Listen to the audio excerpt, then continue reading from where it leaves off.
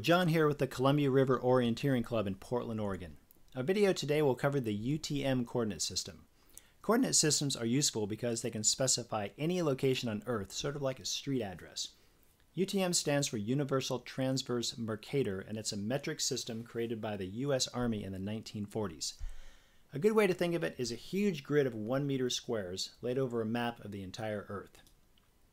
Here's what we're going to cover. We'll start with an overview of how the system works, then you'll learn how to read coordinates from a map, how to plot coordinates onto a map, and we'll finish with a few good mapping and smartphone resources. There are two good reasons to understand coordinate systems. One, if you need a rescue, you can tell 911 right where you are. And two, if you're lost and you have a GPS or a phone app, you can plot the coordinates onto your map and get yourself unlost.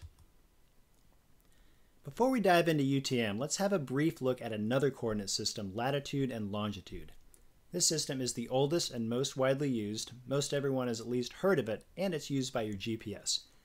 Latitude-Longitude works great for ships and airplanes, but UTM is preferred for land navigation. And here's a few reasons why. Easy base 10 metric system. One way to write coordinates, not three different ones like with Latitude and Longitude. It's easy to determine coordinates from a map, plot coordinates onto a map, and if you need to, shorten or truncate the coordinates, which we'll see in a little bit. UTM coordinates are always given in a specific order: zone, easting, and northing. Remember high school geometry and XY coordinates? UTM works in pretty much the same way. The zone is one of 60 tall, skinny rectangles that cover the Earth. The x-coordinate, or horizontal axis, is called an easting. The y-coordinate, or the vertical axis, is called a northing. And here's an example in yellow of a complete UTM coordinate. Let's have a look at the zone. UTM zones divide the world into 60 tall, skinny rectangles, each one of them 6 degrees of longitude wide. Zone 1 starts at the international date line, and then moving east in 6-degree increments, the zones increase in number moving around the globe. As we see here, the U.S. is covered from Zone 10 to Zone 19. Where I am in Western Oregon happens to be in Zone 10. Because we can't put a rectangular grid exactly over the curved surface of the Earth, the UTM zones actually are widest at the equator and narrow as they approach the pole. Now, the following few slides might get a little map geeky, but try to bear with me. XY coordinate systems always have a starting point. Technically speaking, the point of origin for each zone is the intersection of the zone's central meridian and the equator. To avoid dealing with negative numbers, this central meridian has a value of 500,000. For example, an easting coordinate of 450,000 means that it's 50 kilometers west of this central meridian. The y-coordinate, or northing, is a little easier to understand. Northing values start at 0 at the equator for the northern hemisphere and increase as we go north. In the southern hemisphere, northern values start at 10 million at the equator and decrease as you move south. Here's another way to think about the origin points for UTM coordinates. While this model may not be technically correct, it may be a little easier to understand. Here we have a UTM zone in the northern hemisphere. Imagine a tall, skinny 1 meter grid centered exactly over this zone. The grid is 10 million meters tall and 1 million meters wide. The 500,000 meters east line is centered directly over the central meridian of the zone. So you can think of the 0, 0 origin of the XY coordinates as being the lower left corner of the tall, skinny 1 meter grid. This is where 0 easting and 0 northing begin for this particular zone, if it's easier for you to think of it that way. Whew! The map nerd stuff is over. If you didn't fully understand those last few slides, no worries, because in the real world, UTM is actually really simple. Easting values increase as we move east on a map. Easting values are always going to be 6 digits. On this grid, we see the easting increase by 1 kilometer each square as we move to the east. Northing values increase as we move north, and northing values, at least in North America, are always 7 digits. On this grid, we see the northing increase by 1 kilometer each square as we move to the north. This slide shows why it can be important to specify what zone you're in. Here we have the exact same coordinate, easting 500,000, northing 5 million. Notice that this one coordinate plots in 3 very different places in zones 10, 11, and 12. This actually repeats all around the world, so any easting and northing coordinate pair could actually be in any one of 60 different zones. So if you're communicating your UTM coordinates to someone and there's even a tiny uncertainty about what zone you're in, it's best practice to specify it. There is one additional aspect to a complete UTM coordinate, and that is the latitude band. This is a letter designation which tells you if the coordinate is in the northern or southern hemisphere. Now, you hopefully know what hemisphere you're in already, so most users can pretty much ignore latitude bands. But technically it's part of a complete UTM coordinate, and you will see it on some GPS readouts, so it's worth mentioning. While a GPS will give you a coordinate that's precise to 1 meter, often you don't need to be this exact. For example, if you want to plot the coordinates from your GPS onto your map is not going to be zoomed in enough to allow you to plot this accurately. So when using UTM coordinates on a map, we often change the digits in the 1s and 10s place to 0. Doing this gives a position to 100 meters, which most of the time is going to be close enough. And notice we're changing the last 2 digits to 0 and not rounding off. Okay, enough with the theory. Let's see how this works on a simplified map. What are the coordinates of point X, marked in green? Remember, the printed grid is 1 kilometer. Easting and northing coordinates are often abbreviated on a map border by dropping the last 3 digits, and the numbers showing the kilometers are often printed in bold, as we see here. First, let's look to the left of our point and find the closest easting line. Here it's 611. Second, we look below the point and find the closest northing line. Here it's 4591.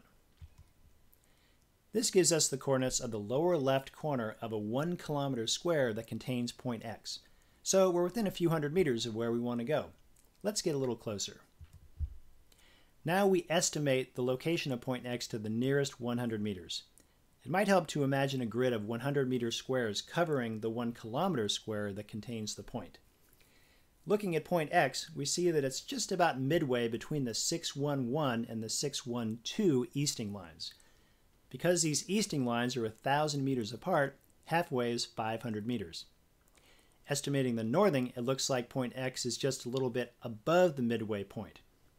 Again, because the northing lines are 1,000 meters apart, a little above midway makes it about 600 meters.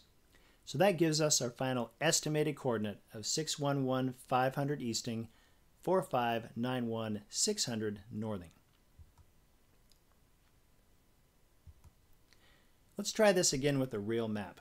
What are the coordinates for the summit of Mount Adams? First, we look to the left of the summit and find the closest easting line.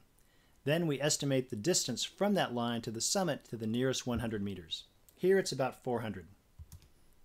Then we look below the summit and find the closest northing line. Then we estimate the distance from that northing line to the summit to the nearest 100 meters. Here let's call that about 600. So that gives us the estimated position for the summit, accurate to about plus or minus 100 meters. A map, or roamer, which was apparently named after the British guy who invented it, is a small, clear plastic square with various navigation aids printed onto it. These are more commonly used in the military, where plus or minus 100 meters is probably not good enough if you're calling in an artillery strike. Yes, they can give you a little more accurate measurements, but roamers are tiny, fragile, easily lost, and in my opinion not needed by most civilian users. However, if you want to take a couple minutes to modify your compass, here's a quick way to make slightly more accurate UTM measurements. Put 2 narrow strips of white tape on the top and right edge of your compass. Place the top edge of your compass on the 1 kilometer scale bar of your map.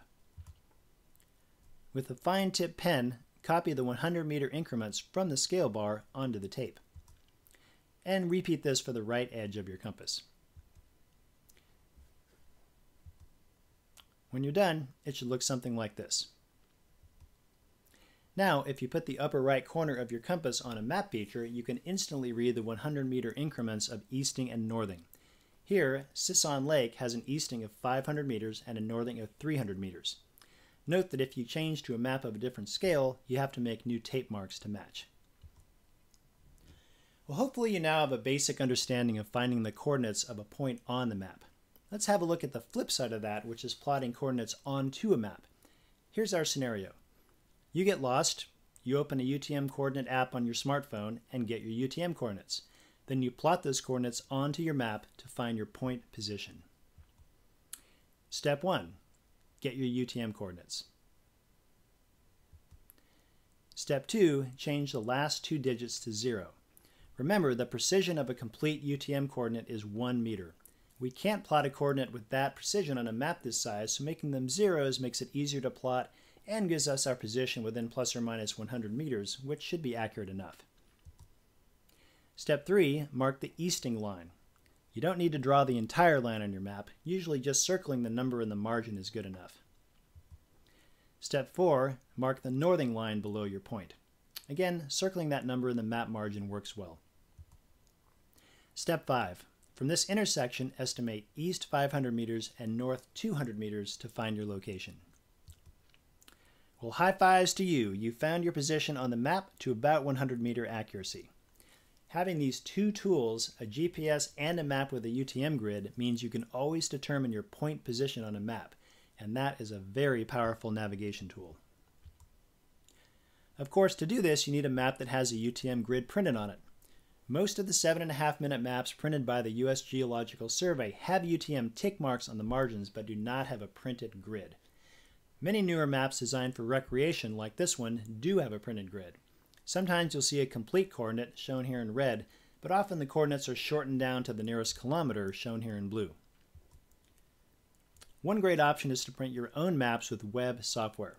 My favorite mapping site is caltopo.com, which has free map viewing and printing, along with a great variety of base layers. Adding a UTM grid is done with one click. Here's a map of Mount Shasta in California with a UTM grid and climbing route drawn in. Another helpful feature in CalTopo lets you find the coordinates of any point on Earth. The box in the upper right-hand corner shows the UTM coordinates, lat-long coordinates, and elevation of your mouse cursor. Personally, I think every backcountry user who carries a smartphone should at the very least know how to get their coordinates. If you have an emergency and you have cell phone coverage, you can tell 911 your exact position. Doing this takes the search out of search and rescue and probably means you're going to get help much faster. Note that many 911 call centers in the U.S. are not yet equipped to receive text messages. For now, it's better to text your situation and coordinates to your designated emergency contact person and have them forward the information to 911. Note that if you're on the edge of cell phone coverage or your battery is low, texting can sometimes get a better connection and be easier on your phone battery. And texting also allows you to transmit coordinates with no translation errors or mistakes.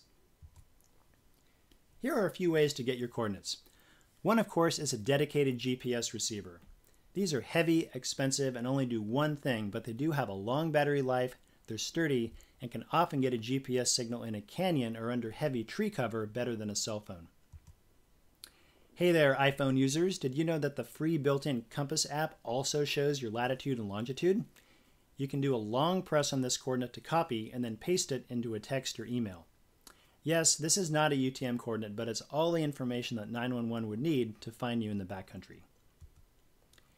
Here's a free smartphone app that I really like. It's called UTM Position Mailer.